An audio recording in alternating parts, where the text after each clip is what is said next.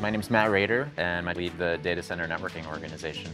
My team owns basically the entire network for inside of AWS regions. Its primary function is all the servers that run AWS. My team builds the network that connects them together, and then we connect together all of the data centers that exist within an AWS region.